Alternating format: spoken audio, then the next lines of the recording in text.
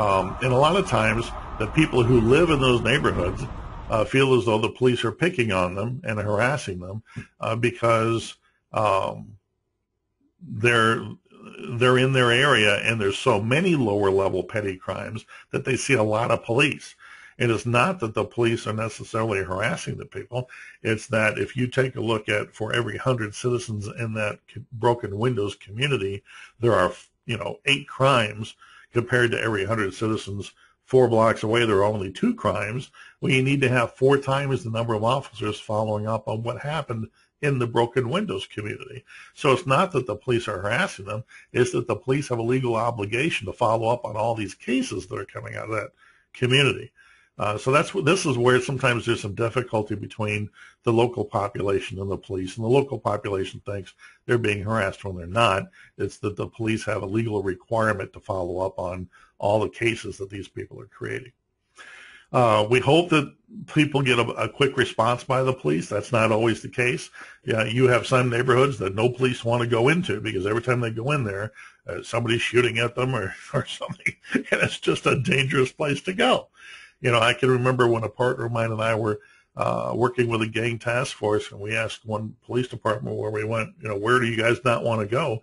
And they told us where it was, so we went there because we figured we could get some good gang intelligence by going in there.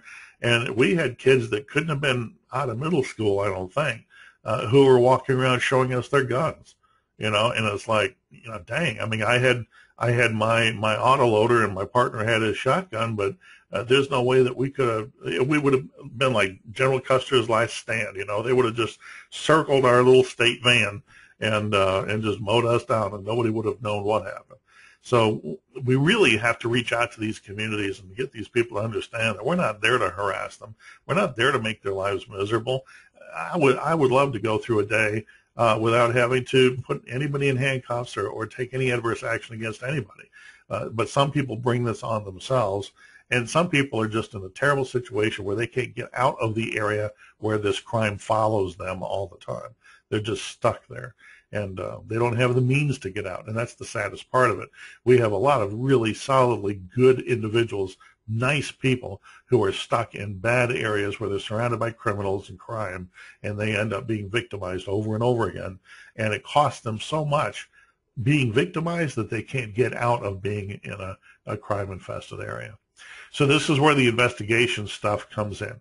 Criminal investigators, unlike your patrol officers, criminal investigators typically have about 3 years of service or so.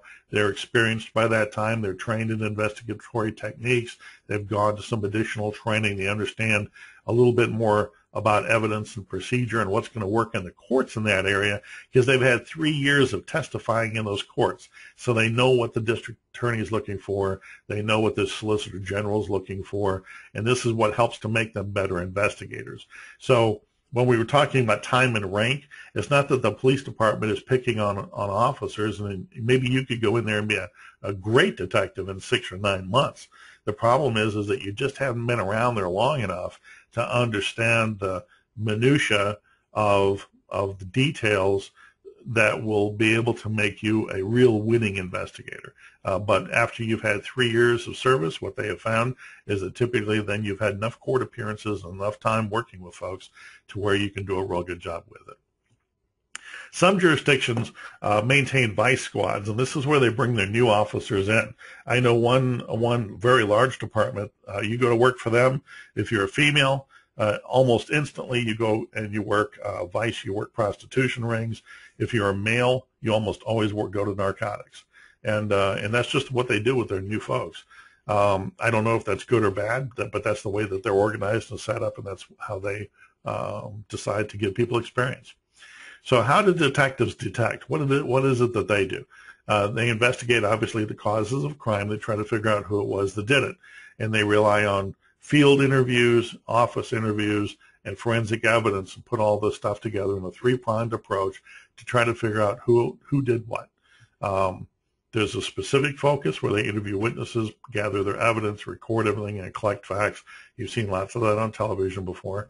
There's general coverage where they canvass the neighborhood, conduct a lot of interviews. Maybe they go to employers or co-workers for additional information. Maybe they go to the victims or past victims, try to establish timelines, try to figure out some things that different victims have in common. And then there's a lot of ways that detectives use modern technology today to be able to look in records and databases and things like that to be able to get more information together. Then we talk about sting and undercover operations. Detectives work in sting operations to deceive criminals so that the criminals will openly commit illegal acts. A lot of people say these sting operations are basically entrapment. Look at your prostitution catches, where they have some policewoman who's acting as a hooker out on the street corner someplace, and they bust one John after another, after another, after another. Well, entrapment, the pseudo-legal definition of entrapment is when you get someone to do something that they would not normally do. Okay? You convince them to do something that is completely out of character with them. So say you set up a sting operation with a female officer working a corner someplace, and I drove up there and I propositioned her to go to her room and to have some kind of a sexual encounter for the exchange of money or something of value. Depending on how I go about doing it, it's pretty easy to tell whether or not that's the first time I've ever done that act or not. And so you'll have some people who'll be able to win in the entrapment defense and some who won't. Typically they won't, because anybody who has any social maturity at all would understand what was taking place. Undercover work, very dangerous work. And one of the things that's dangerous about undercover work is the traumatization of the officers who are involved in it. You will probably see people being hurt. You will probably see people who have some criminal acts that are involved in drugs, and often involve children being in the residence, or other people who are challenged in some way who end up being hurt. You'll see a lot of what's called vicarious traumatization, and this wears on you after a while. And if you work undercover in a true sense, deep undercover, where your identity is changed and all the rest of these things, you always face the potential danger that somebody else is going to get involved in making it pretty obvious who you are, and that obviously that would be dangerous as well. So when you lay down with dogs, you're bound to catch fleas. That's an old saying that you need to keep in mind, because that's what happens a lot of times when you get involved in undercover work. Now, is undercover work a magic bullet to a promotion or whatever? Not necessarily. Professor. Sir. I have a question. When you're undercover, do you ever think it's necessary to blow your cover to actually save countless numbers of lives? I don't know, because I was never in that situation. Oh, okay. I was in a situation one time. This is kind of an embarrassing story. I was in a situation one time where I was at a residence. There was a waiter who had a silver platter, and on top of the silver platter were substances that appeared to be illegal in nature. Some of them white powdery substances in lines, some of them in rolled what appeared to be marijuana cigarettes and other things. And everybody was ingesting those, and I didn't want to. So the host of the party lined up some drinks on this table in the living room, and asked me to participate. And I had to kind of make a choice. How am I going to do this? I don't want to get involved in any of these things, these illegals. I can get involved in this if I have to. At least that way I'm not going to stick out like a sore thumb. So I said, okay, fine, sure. So then he lit the darn thing up. There were flaming rums. I'd never had one of those suckers before, and I didn't really know what to do. And then there was this girl who was really off her rocker, and she grabbed one and she just downed it, and that kind of gave me the clue what I needed to do with it. So I did that. But when I touched the shot glass to my lip, it burned my lip because it had already been sitting there for a minute. And so I splashed it all over my face, and my whole face went up in flames. And so I'm sitting there and I'm like, okay, this isn't cool. I can smell my hair burning. My ears are really, really hot, and my face is on fire. I need to put out my face. But I had contact lenses in. And I was like, okay, but if I open my eyes to find something to put my face out on, I'll probably burn my contact lenses to my eyes, and that's not cool. So this was back in the day when contact lenses were just coming out. So I blinked. I knew my left eye was my worst eye, so I blinked my left eye really fast, and I saw something white, and so I dove for what that was, and I patted my face out in that, and then it was really nice because everybody was real nice to me, and they were like, "Oh my God, I can't believe that happened to you." But yeah, I lost all my eyebrows, my eyelashes, the hair in the front of my head. It was a pretty interesting experience. But I've never been in a situation where I had to quote unquote break the law or something in order to be able to do that. Now, there are very heroic, wonderful individuals who have joined, like 1%er motorcycle gangs and these kinds of things. And those guys have gotten down into the severe depths of depravity with these guys in order to be able to crack those groups. I have all the respect and appreciation in the world for those guys. I would never put myself in the same league as them. So that experience, I've got some war stories that I typically don't really communicate, but there are some men and women out there who are doing very heroic things that no one will ever know about. In your professional opinion, would you actually, if you were in the situation where you had to blow your cover in order to save lots of lives, but you're dealing with an undercover case that's actually tremendously serious to where the guy might be a major drug lord and, spreading just, millions of dollars of drugs just everywhere. Would you rather go after him or save? Man, I don't. That's a tough question because are those lives I'm saving, quintuplets? You know what I'm saying? But that's a very, very good question. Back in the day when I was involved in those kinds of activities, I was very young, very arrogant about my abilities, and I healed very quickly.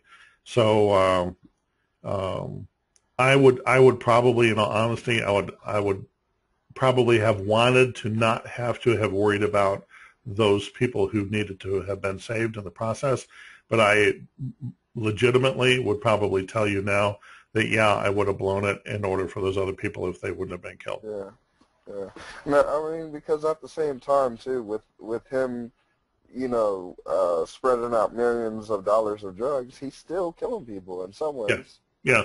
But the thing is you live to fight another day. True. Let somebody else pick up the ball and run with it. In the end run, these guys self-destruct after a while.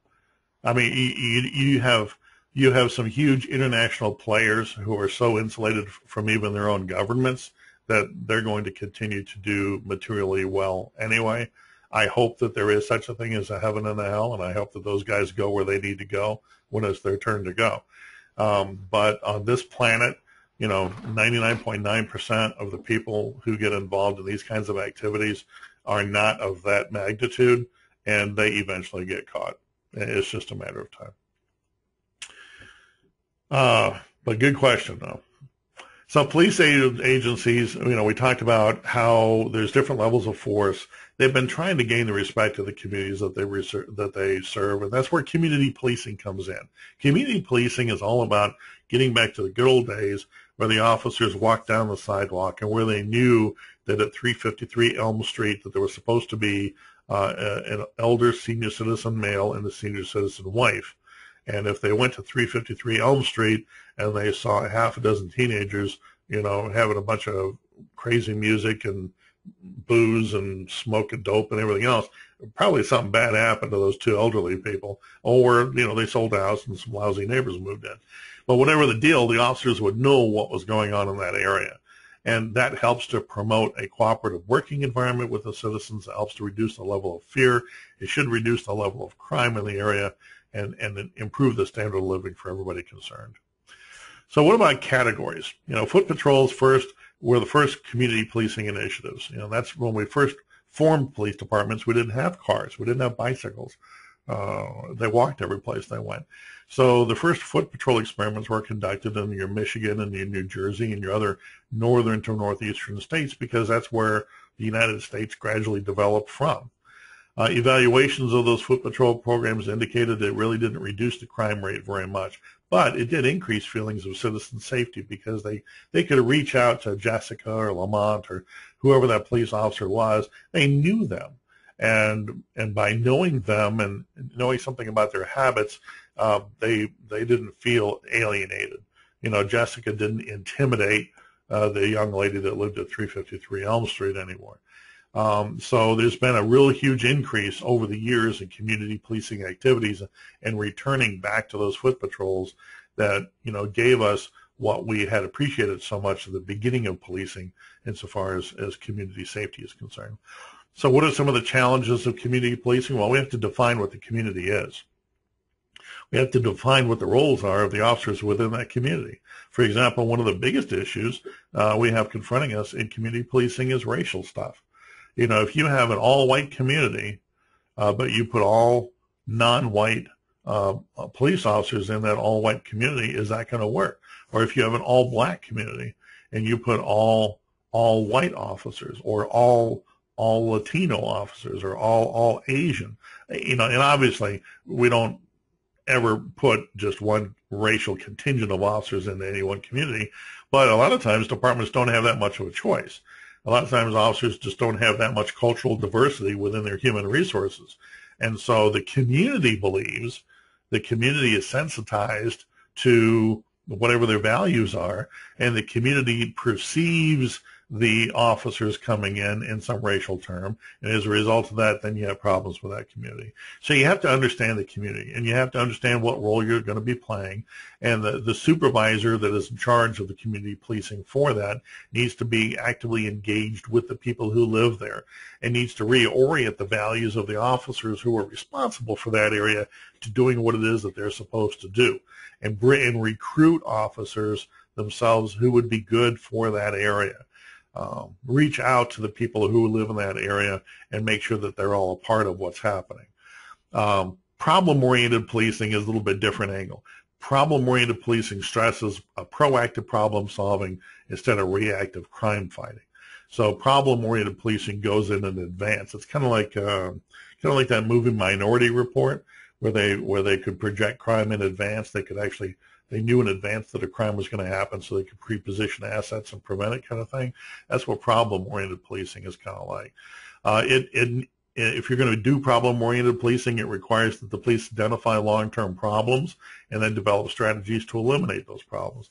And that's where you use some complicated computer programs like CompStat and other programs to develop GIS systems, what are called GIS systems, to develop hotspots and then be able to do an analysis of those hotspots to determine in advance, well, look, for the last 3 years, this is what we've had happening in this area, and consistently in this neighborhood, we have had 35 of this type of crime happen these first 2 weeks of the month for 3 years. So what's going to happen in year 4? We're going to have 35 of those same crimes, give or take, happen there again, because it's a consistent problem. So then what we do is we pre-position assets to try to deter those 35 acts from actually happening. And then since 911, we came up with this intelligence-led policing,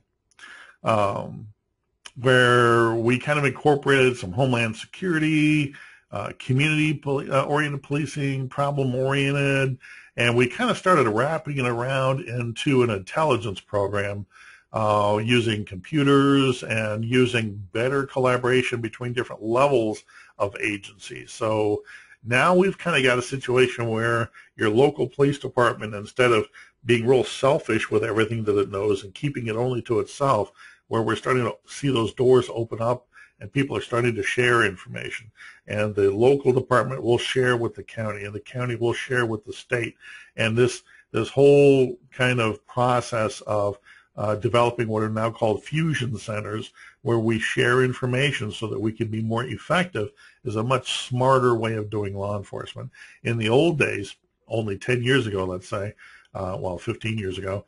If you were a police chief of a small town, you would selfishly guard your information because that was something that gave you power. It gave you the ability to keep your job because it made you special. You had knowledge other people didn't have. Nowadays, that's not the way the system works. Nowadays, your kudos come from you being a part of an integrated network where you're respected and admired for the information that you bring into the fold and for the help that you give other departments in solving their cases just as much as you.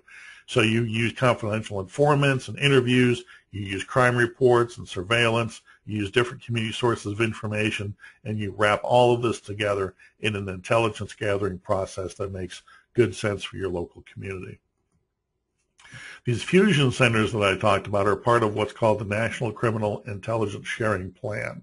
And the NCISP has developed regional fusion centers around the country as effective and efficient mechanisms to share information, maximize resources, streamline operations, and improve our ability to fight crime and terrorism. And that's the other part of it, is terrorists can exist where terrorists can't be seen. And so by sharing information and by determining patterns and by identifying actors and agents, we can do a better job of trying to keep our country safe here at home. So we protect our homeland, we preserve public safety, and we collaborate with each other to get things done. And that's the overview of criminal justice agencies, with a main focus being there on that police department. So what have we talked about? We talked about getting on board with the police department. We talked about the hiring process, organizational charts, promotional structures, how those typically work, the advantages of large organizations versus small ones, and then taking a look at the different policing types between the different agencies and how they all work. And I hope that this gave you some kind of insight. This gave you some kind of a general introduction to police agencies and the different ways that they're organized and why some have advantages or benefits over others. And again, this is all going to be being wrapped up and will be probably split into 2 different segments and put on YouTube so that you can go ahead and review these whenever it is that you want to. I'm going to go ahead and stop the recording of the webinar now, and I'm going to go ahead and open up the mics for a question and answer period, and then we'll go ahead and call it a night. This is the end of part 2. Hello, and welcome to the American Public Safety Training Institute, America's best source for online public safety training.